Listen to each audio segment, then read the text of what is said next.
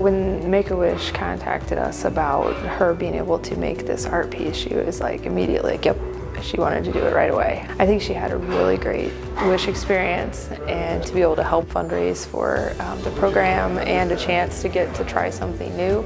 So she was very excited about it from day one.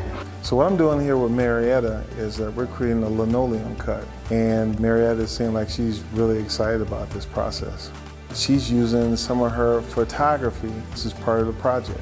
Because I like photography, and one of the main things I did at the hospital when I was sick and in the ICU is they let me go outside, and they had flowers. And so I got to take pictures of all the flowers. I had my camera there, and that was really a positive part of the hospital for me. It was a much easier distraction away from the hospital stuff, being able to do something I love. I can't wait to see it on stage and see people's faces and see their reaction, and hopefully inspire people to donate to Make-A-Wish, because it's just an incredible organization.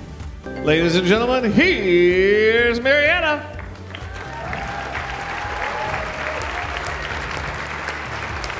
Thank you very much. She is holding her print right here for you, and this is a chance to take this home. A lovely piece. You heard the artist herself. I need $500 to start Marietta's print. Give me 500 right there. Now give me 6. I got 5. I need 6, 7, 8, 9, $1,000.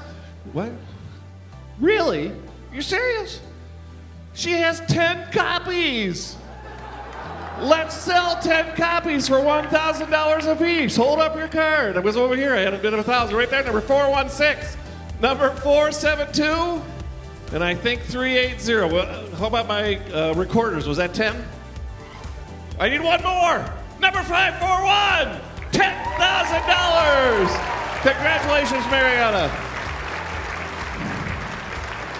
Boy, now that's an artist. In her first show, she sells $10,000 worth of prints. Just think where she goes from here.